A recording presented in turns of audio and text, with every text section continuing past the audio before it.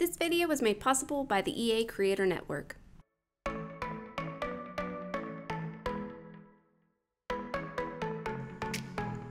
Hi guys, it's SimLicy here, so welcome to another overview video. So today I'm taking a look at the rounded room feature, which is a brand new feature coming to the Sims 4 base game. So here you can see in the walls and rooms panel, there are a few different options for rounded rooms. There's a smaller one, a large one, and an extra large one. There's no like drag and drop feature for rounded rooms, so keep that in mind. It's just these click and drop ones. And so we have this one that I'm going to place here, which is the smallest one, and they place in like a quarter of a tile or a quarter of a circle placement, and two of them next to each other, of course, is like a half circle, and then four of them will create a full circle. Well, this one's going to be kind of like a square circle. It's a squarish circle. And then to remove the walls in the center, you can of course knock them down with the sledgehammer tool, but I'm just going to hold the control button just to easily remove them. And then yeah, there's a complete round building. Well, round-ish. I want to make it a perfect circle though, so we can take a look at the rounded roofs and see how those look. And look at this, there's a lot of different shapes. I mean, they're all circular, but there's a few different options. Of course, you could like do a wavy pattern if you wanted to place like a couple of them next to each other, like that. I think that could be kind of interesting. But yeah, so for the roofs, we do have a perfectly round one, and we haven't had any room to actually place it on, so it would look how it should. And now we do, and it's so cute. I'm completely obsessed. This is gonna open up so many possibilities for like medieval buildings and castles and like Art Deco style builds, and I'm sure a ton more that I can't think of right now. So I'm very excited about this, and yeah, I'm just excited to see all of the different things that people are going to create with it. Now here are the doors and windows options, of course, and if you click on them, you'll see that there's a couple of categories to filter from. Right now I only have the Sims 4 base game and the Sims 4 high school years installed, so those are the only windows you're going to see. If you click on this filter, you'll notice that the windows are for large and extra large curved walls, so it'll limit the selection a little bit. You'll notice a few less windows, and then if you go on this one, which supports all curved walls, so a smaller one like this one, it'll limit the selection even further. So these single tiled windows will place no problem. They look just as they should. So for these smaller curved rooms like this, the single tile ones will work perfectly.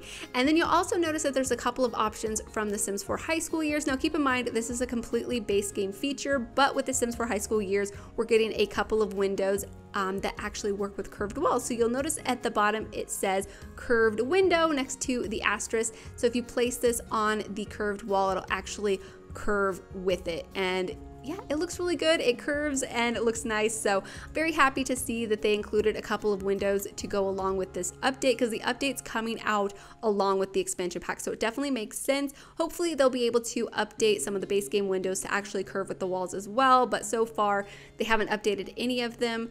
And then hopefully with future expansion packs and game packs and stuff, we'll get more curved windows and doors and stuff to work with the rounded rooms. If you go ahead and place a window that spans across two tiles, it's going to look a little bit weird. So I want to show you guys what that looks like, and it just kind of makes a blank spot. So it's a bit unfortunate that you can't even like see the window, because I think even if you could see it, it would, I don't know, still maybe look okay, because this really isn't that big of a window. But yeah, it just doesn't quite work right. But hopefully there will be updates in the future, like I mentioned, for the other windows in game. Like if this could curve, that would be so cute. But I do want to look at the doors too. So all of the single tile doors should work just fine. They should place properly. You can see a couple of those from the expansion pack, but the base game ones, if they're single tile, should all look fine as well.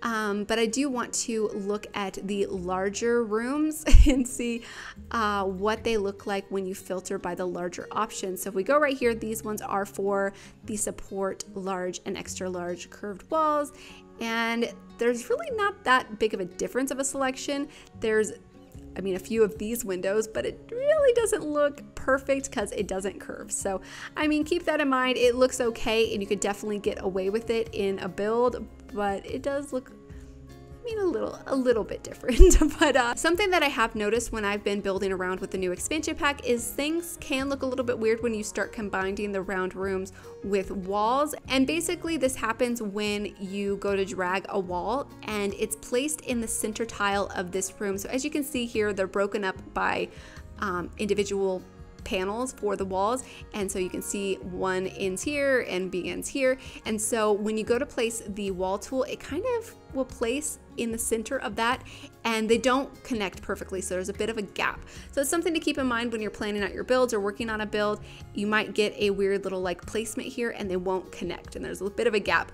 But if you just go forward a little bit and actually go to where the panel ends and begins, then you can create a perfect connection with the rounded room. So it's just something to keep in mind as you're building, but of course this is still new. It's a brand new feature and things are going to be different as The Sims progresses in time. And hopefully it will, hopefully there will be more that comes from it, because I think stuff like this really expands on the building possibilities, and I'm very excited to see what people are going to do with it. But that's basically it for the rounded room feature. So there's a few different options to choose from in the walls and rooms panel, and there are filter categories now, so you can find windows and doors that will actually fit your rounded rooms almost perfectly. And then of course there's a couple of different options that are coming with the Sims 4 high school years that will actually curve with your rooms. But this is it for the video, so thank you guys so much for watching, and please leave any comments or suggestions you have, and I'll talk to you guys soon. Bye!